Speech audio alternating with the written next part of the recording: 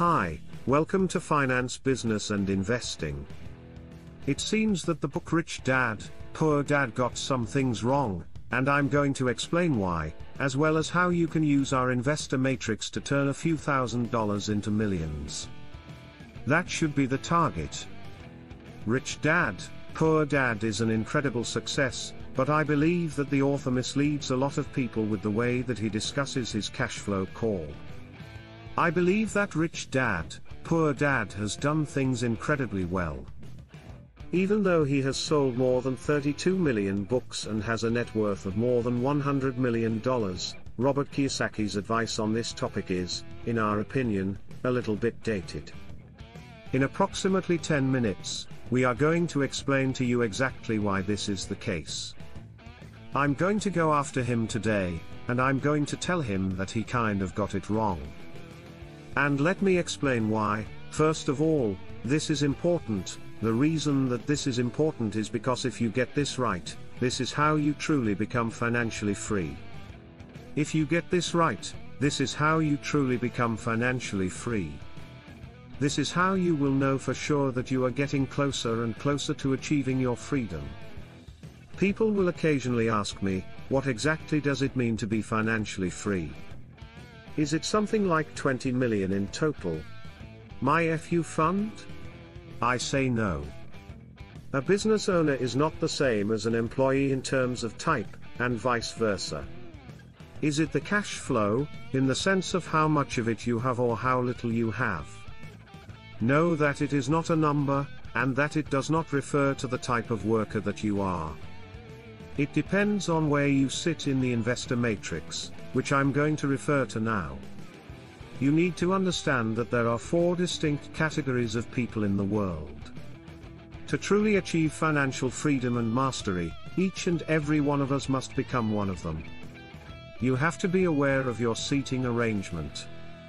But it all started with Rich Dad, Poor Dad, because in that book the author discusses how one can become wealthy through self-employment versus owners and investors come out on top when compared to employees. It is displayed in this section of his cash flow matrix. In a single sentence, this can be summed up by saying that he advises you to shift your focus from employees to investors. Okay. In principle, that makes a lot of sense, but I couldn't shake the feeling that there was something missing. So I asked myself, what is it that he is lacking? To tell you the truth, he's just explaining how the Internal Revenue Service, IRS, works. You are given a label, and he reveals your taxation status, which is perhaps the first step toward achieving financial independence. However, this is in no way the conclusion of the chapter. It's just a label, and it won't actually make you any more money, which is the kind of thing that interests us the most. It is necessary for us to give some thought to how we can improve our financial literacy. Which sounds dull, except that it makes you a lot of money, because the myth that you can't be a worker and be a billionaire or be massively financially free is a complete and utter fabrication. The truth is that you can be either. Just ask Sheryl Sandberg. Just ask the 54 of the 400 Forbes billionaires who work for their companies rather than owning them. Just ask all of the W-2 employees of large corporations who pay themselves $1 salaries in order to avoid paying taxes on that income. Just look at all of the billionaires who bought out the companies they worked for and got equity in the company. Your status as an employee has nothing to do with the fact that you are healthy. Nothing. Therefore, I, Robert, believe that you are in error. And with that, I present the first version of what I believe to be correct. What are you actually working toward?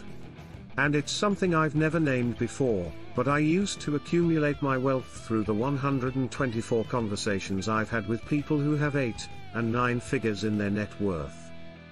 What they told me is that they don't care about their tax status, rather, they care about their investor status. If you want to scale the pyramid, I think that this information might be helpful to you. Okay, got it. The framework investor matrix can be broken down into the following 4 categories of people. There is a sliding scale contained within each category, but for the sake of simplicity, let's focus on just 4. We've got spenders, savers, master allocators, general investors, and calculated investors are general investors. Both the SS and the Gs can be found on the left side of the matrix. Those are the people who spend money, save money, and are general investors in this sector at the moment. These individuals have the least amount of knowledge regarding financial investments. They are the ones who pay the most in town taxes and have the least amount of financial freedom, but each one of them is unique in their own way. Whoever brings in the money, whether it be the spender, the saver, or an ex-spouse, is the one who is really using him. He incurs debt by purchasing assets such as cars, houses, and vacations, in addition to things that can be used to fill the automobiles, houses, and trips with savings. After deducting expenses and paying bills, any money that is surplus is put into savings, which is a smart move. However, he is unaware that it is not keeping up with inflation or that it is simply purchasing the next thing. Consequently, he feels as though he is a hamster running on a wheel all the time. In addition to this, a vanity is included. Somehow, appearing to be rich has taken precedence over actually being wealthy. It is more important to have a sense of financial security than to become an expert in money management. Not smart. Last but not least is a lack of fluency. Because they do not have a deep comprehension of money, the SS put in a lot of effort to acquire it. They have no idea how to make it work in their favor, so they have no choice but to continue working hard for it. Now, before you leave, let me just say that those guys are idiots. This is how I felt for a good portion of my life. I was working in investment banking, enjoying life, and yet at the end of the day, I didn't have much to show for it. It's okay. Everyone starts from this point. The second letter, G, stands for general investor, and the following list outlines the desires that general investors have. People in this quadrant have begun to come to the realization that in order to achieve their ultimate goal of freedom, they will need to make investments. They don't want to be tied down to a job or a client or the inability to uproot their lives whenever they choose to do so. The supplementary reliance. They pay her 1% to figure it all out, and they just leave it in her hands. If I were to ask them what they were invested in across the board, they wouldn't know, or if they did, they wouldn't know why that resonates with you. People in this group invest in things like the stock market with their financial advisor. They pay her 1% to figure it all out, and they just leave it in her hands. It's possible that the reason you're sitting here experiencing FOMO is because you feel like you have a profound need to be independent.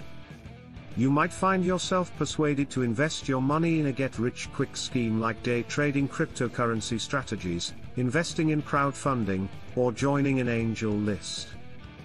The majority of people spend their entire lives seated in this position. This level is never completely free to play. The investors denoted by the letter C are the calculated type. In contrast to those denoted by the letter G, these investors allot their funds in a strategic manner. The first priority should be education. It's possible that you fall into this category if you've educated yourself on the ins and outs of investing, finance, money, taxes, and the various asset classes. You are fluent in the language of money, including its terminology and how to use it. You have a good nose for business, and you never trust the financial decisions of others without first conducting your own thorough research. The third quality is that they are aware of their current financial situation. You are familiar with your network, you are aware of that number, and you track it. It appears that she will leave you if you are unable to explain where your money is located. The third is planning ahead. You have devised a plan for the management of your financial resources, which means you are aware of your desired destination, the steps you must take to get there, and the means by which you can reach your objective. And finally, we have a system. Therefore, you have a plan in place to ensure that the location that you are going to reach has the resources necessary for you to get there. Working on a continuous basis with the appropriate tax, financial advisory, and real estate professionals may be required in order to track this effectively using team software. Therefore, in this level, which is the first level in the game, the money will begin to do some of the work for you. The vast majority of people have not arrived yet. The name given to this very highest level is Master Allocator. This is the location that we want to be in. Allocators have the most knowledge and are the most financially educated out of all the matrix investors. This is important if we want to be truly generationally free from a financial standpoint. Due to the fact that these are the truly wealthy, they also have the most extensive network.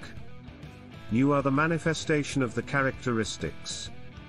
Please enlighten me as to whether or not this fits your area of expertise. The oceans, however, are equipped with education. MS have expertise. You understand investments, taxation structures, and deal making. You have a niche. You are the person that people go to when they are thinking about investing in that space. The difference between education and expertise is the difference between a high schooler and a PhD holder. Access is the second issue. When you are an expert, you put your money where your mouth is and you share that with us and others who want to hear from you, and that gives you the final thing, which is leverage. So because of your expertise, you get unfair access into deals, opportunities, research insights, and this means that you get returns that most people don't.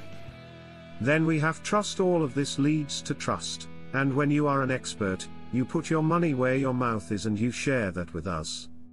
MS. Become allocators or syndicators because people give them money to invest on their behalf because they trust them, their expertise, and their access. This creates leverage, and then when their investments are successful, they make money from it. But even more so than usual because you don't have to spend just your own money and you get money from other people in addition to that. Now, when you are a master allocator, 99% of the work is done by anything else you do for the love effect, and you kind of think about money like an employee would think about their paycheck. It is time to increase people's awareness of what it actually means to build up their financial independence. You need to become an allocator if you want to figure out how to beat inflation at any given time, high levels of wage stagnation, and increased taxation. Now, listen to this. You probably know where you are, you probably have an inkling, and that's the first step because you can't figure out which staircase to climb if you don't know where you're standing. You can stop worrying about your job now that you've found the solution to your problem. 2. Who cares? And instead turn to the question of whether or not you understand enough about making money so that other people can start to treat you as an expert and allow you to start to get unfair access, expertise, and allocations. Having said all of that, I really hope you enjoy this video. This one is a touch more strategic than the last. This video's purpose is to take you further along in your financial journey and get you moving in the right direction. It has to do with you.